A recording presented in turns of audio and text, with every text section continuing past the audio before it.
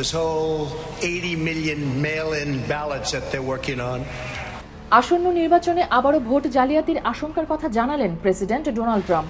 Republican দলের জাতীয় সম্মেলনে দেয়া ভাষণে তিনি বলেছেন, বিরোধীরা আগামী নভেম্বরের নির্বাচনে ভোট চুরি করতে পারে। তারা কোভিড ব্যবহার করে আমেরিকান জনগণের সঙ্গে প্রতারণা করতে চাইছে।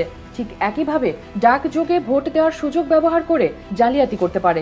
And we have to be very, very careful. Very careful. And this time they're trying to do it with the whole post office scam. They'll blame it on the post office. You can see them setting it up. এদিকে president নির্বাচনকে সামনে রেখে Republican পার্টির সম্মেলনের প্রথম রাতেই জ্বালাময়ী বক্তব্য রেখে সমর্থকদের তুমুল হর্ষধ্বনি কুড়িয়েছেন প্রেসিডেন্ট ট্রাম্পের বড় ছেলে ডোনাল্ড ট্রাম্প জুনিয়র।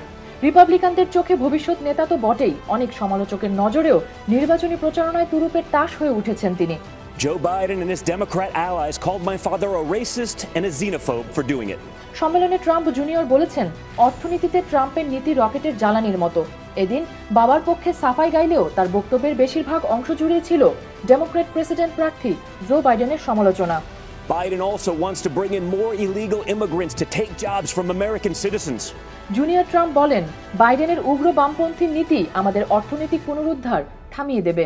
তার বাবা ডোনাল্ড ট্রাম্প হোয়াইট হাউসে থাকাকালীন যুক্তরাষ্ট্র যা যা অর্জন করেছে ডেমোক্র্যাটরা সেগুলো বাতিল করে দেবে বলেও সতর্ক করেন জুনিয়র।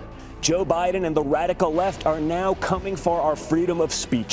ট্রাম্প পুত্র বলেন, বাইডেন আপনার পকেটের অর্থ বের করে তা পানিতে ভাসিয়ে দেওয়ার প্রতিজ্ঞা করেছেন। এটা বোধগম্যই, কারণ জো বাইডেন হচ্ছেন জলাভূমির লচনেস মনস্টার বা পৌরাণিক দানব। গত অর্ধ শতাব্দী ধরে তিনি সেখানেই ঘোরাফেরা করছেন।